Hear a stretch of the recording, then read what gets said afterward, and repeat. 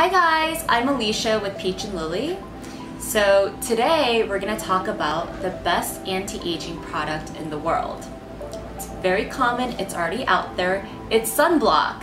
So the sun is one of the biggest factors that causes premature aging, leading to fine lines, wrinkles, dark spots, and even much more serious issues like skin cancer. So here are the 3 things to look for when you're looking for that perfect SPF. So number 1, definitely look for broad spectrum coverage. This means you're going to get coverage both from UVA and UVB rays. Asian sunscreens are great because they actually have a PA label, which indicates the level of coverage you're going to get from the UVA rays, which are the rays that will cause wrinkles and cause premature aging. So next to the PA, there's a sign that says plus or plus plus or plus plus plus. That indicates how much UVA coverage you're getting. Number 2, we highly recommend using an SPF of over 30.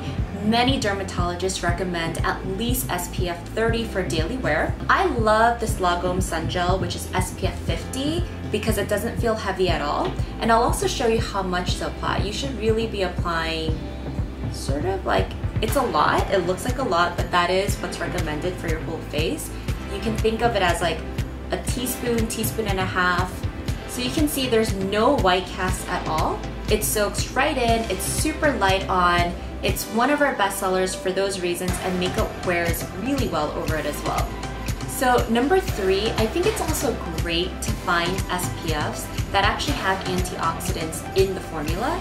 So the Lagom Sun Gel has antioxidants in here, and the reason that's important is because the sun causes free radical damage in your skin, and antioxidants are really going into your skin and busting those up and helping prevent that damage from happening.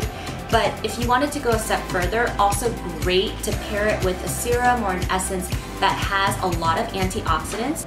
So a favorite around here is the Ariel Berry Vital Daily Defense Serum. I love the name, Daily Defense. So this is really packed with antioxidants. It's very lightweight, and it's really gonna help protect against sun damage, but also all sorts of damage caused by pollutants, the stress in your life. You know, a lot of that causes free radical damage, so antioxidants are great for helping protect skin from all of those things.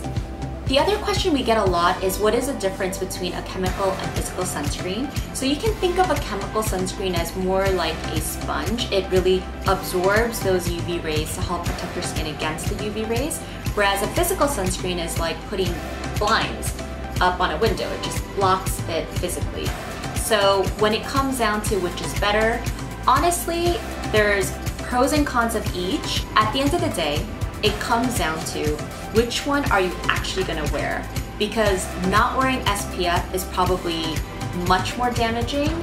Pick a sunscreen that you're gonna wear every day, and that's probably the best advice that we have when it comes to sunscreens.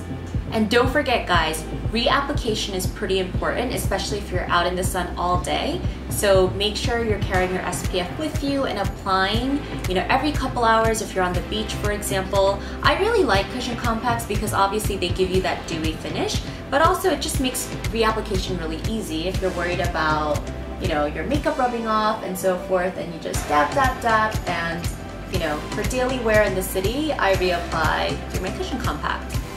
If you guys have any other questions about SPFs, definitely leave a comment below and we will be sure to get back to you. And make sure you're safe in the sun. Cheers to radiance!